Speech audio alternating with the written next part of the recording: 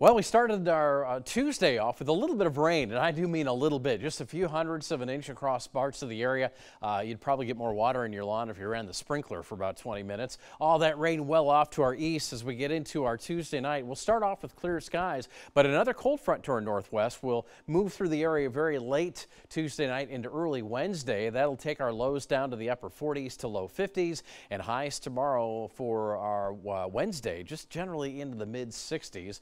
Here's a look at how everything goes. We start the night out clear. We get some clouds by morning. In the afternoon, dry, cooler air from the northwest on strong winds gusting to around 20 at times. We'll keep our highs limited to the mid 60s, but at least we get that sunshine back. And those mid 60s will be still a little bit above average for the day. Now we jump ahead to Thursday evening. Showers and thunderstorms will break out. We'll get a few rounds of these for a few hours.